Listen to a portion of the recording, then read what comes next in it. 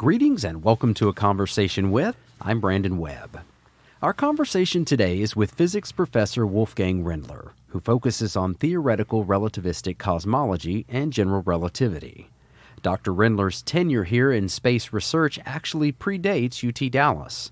Originally the Graduate Research Center of the Southwest and founded by TI founders Eric Johnson, Cecil Green, and Eugene McDermott, the organization became the Southwest Center for Advanced Studies in 1967. 2 years later, in 1969, the Southwest Center for Advanced Studies joined the University of Texas system, becoming UT Dallas. Dr. Rindler was born in Vienna. He obtained both his undergraduate and master's degree at Liverpool University and earned his doctoral degree from Imperial College in London. And he became an American citizen at the age of 85 just recently. Isn't that right, Dr. Rindler? Correct. Thank you so much for being here. You're most welcome. You study theoretical relativistic cosmology here at UT Dallas. And for the average listener, and especially for me, what does that mean? In a way, cosmology is the study of the universe on the largest possible scale. And one part of studying cosmology is to try and figure out how the universe is actually moving. The universe is, although for many thousands of years people thought it was a completely static thing, within the 20th century people realized that the universe was in fact expanding, moving, and then the question is, dynamically, how can you understand the motion of the entire universe?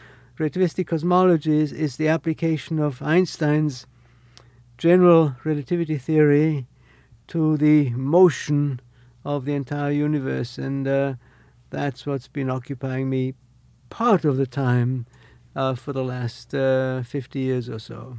What is it about teaching that appeals to you? I enjoy imparting knowledge to students, and I enjoy the phenomenon of suddenly a student understanding something that he didn't understand before. To me, it's a very rewarding pastime, and it helps writing my textbooks also, because I test out in class what works and what doesn't work, and the explanations that work best eventually go into textbooks. So teaching is something that I really enjoy very much. I get a lot of energy out of teaching. As a matter of fact, it's a funny thing. I usually teach at night, and sometimes I call my wife before I go and teach for some unimportant reason, and then when I come back from class, I call her again just to say that I'll be home in such and such a time. And she always says, "My God, you sound different. You sounded tired before you taught. Now you sound energized." So it does some good things for me, and I love it. You came to Cornell in 1956, and then later to an early predecessor of UT Dallas, the Southwest Center for Advanced Studies. When did you come here? What attracted you to a few sparse buildings and a cotton field? And who recruited you? In 1963, I imagine, Ivor Robinson, who was by then already the head of the mathematical group at what became SCAS eventually, who was a friend of mine from earlier years, and he said, "Wolfgang, how much do you earn at Cornell?" And I said, at that point, that was in 63, 62 perhaps, I said, "Well, I earn $8,000 a year." And he said, "Well, how would you like to make $16,000? I said, "Very much." That sounded like a very nice offer. Well, he said, "Come and join us. We are just beginning a new group at the, I guess it was called the Graduate Center in those days. I think of it as SCAS. We're forming a new group, relativity group at the Graduate Center, and we'll be connected with the relativity group at Austin." So that seemed an offer one couldn't possibly refuse. The people were nice. Ivor Robinson was already a very well-known relativist, and it was a pleasure to be able to work with him and his group. The salary was nice. The idea of a kind of a Princeton in Dallas was nice. So in every way, it seemed a nice offer, and I very happily accepted it. That was a wonderful place, SCAS. It was founded by the founders of Texas Instruments, Cecil Green, Eugene McDermott and Eric Johnson, and they'd pumped, I seem to remember a figure of something like $5 million into it as just to prime the pump, as they said. And then the idea was that we would get grants from the government and in a way become self-supporting, which for a while worked very well, and we did get a lot of grants.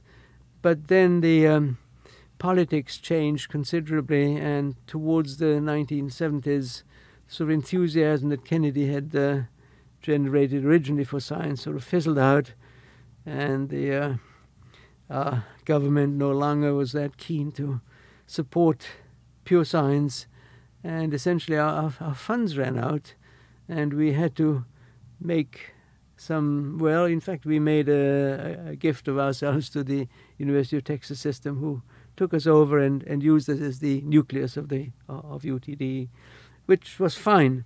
In fact, I've been very happy at UTD also. But those 7 years at SCAS were really wonderful years. SCAS was a very, very special institution. I tell you one thing that I should perhaps tell you, which was my very introduction to SCAS in 1963. That was, of course, the year that Kennedy was assassinated in Dallas, and I think many of us who came to SCAS in 1963 lived through that shock. What happened was that I arrived in Dallas in September 1963, and I think in November there was Kennedy's visit to Dallas was planned, and Kennedy was aware of the Southwest Center, and in fact he was going to give a speech here in Dallas about the future of science, but amongst other things he was going to spend quite a lot of time within his speech on our center. And so because that was known in advance, the entire faculty of we call it the center then, it was the Center for Graduate Studies, the entire faculty of the center and their wives were invited to the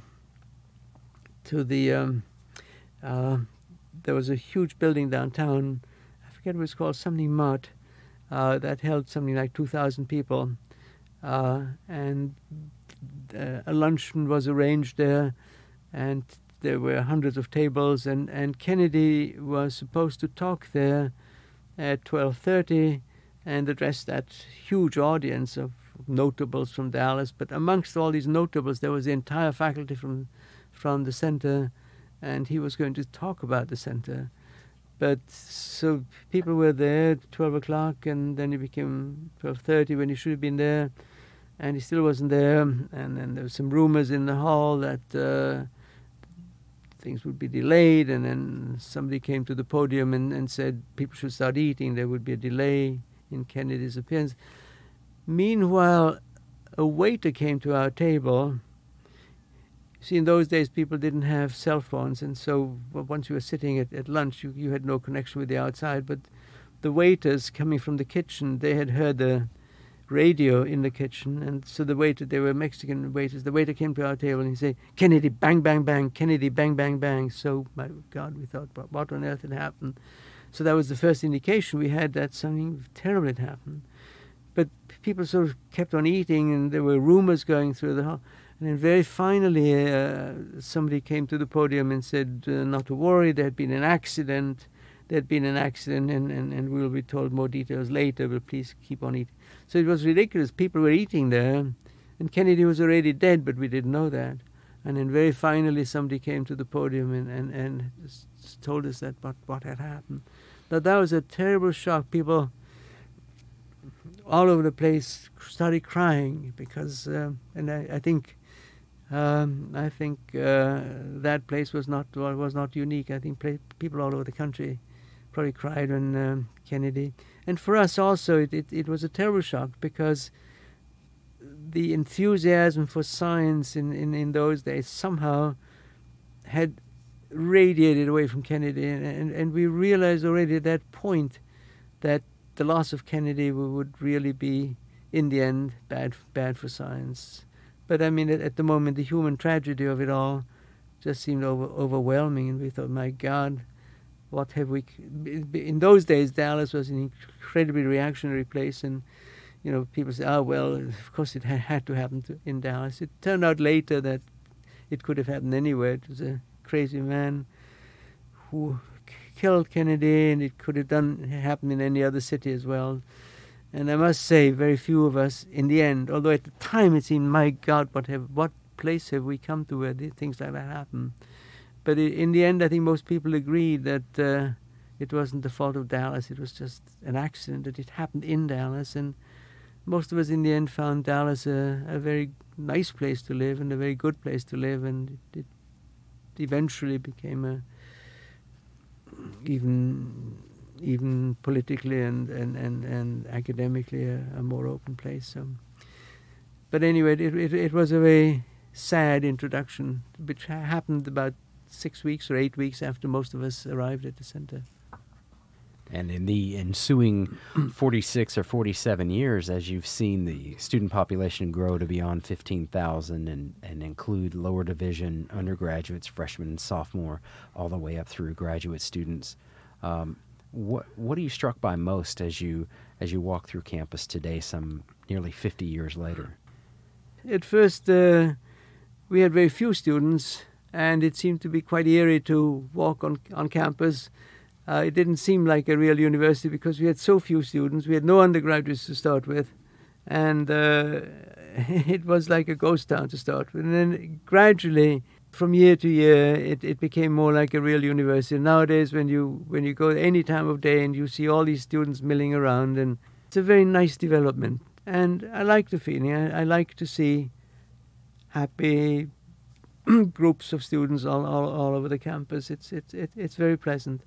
What has happened is that also the caliber of our students has definitely increased. At first, I suppose it takes a brave student to come to a new university which has no tradition, and they don't know what a degree from that university will be worth. By now, I think our university has a good name, and we get better and better students. We attract better and better students. And I think that's certainly a development that I've noticed. Will you continue to teach? As long as they'll have me, yes. I enjoy teaching, and I draw a lot of energy from my teaching, and pleasure and inspiration in every way. So I'll teach as long as they'll have me teach. And as you say, I'll be happy to talk again in 10 years. Well, it truly has been a pleasure, Dr. Rindler. Thank you for stopping by. Well, thank you. This has been a conversation with Dr. Wolfgang Rindler, brought to you by the University of Texas at Dallas and the Office of Communications. To find out more about the university or any of our special guests, visit us on the web at utdallas.edu. UT Dallas, creating the future since 1969. Until the next conversation with, I'm Brandon Webb. Be well.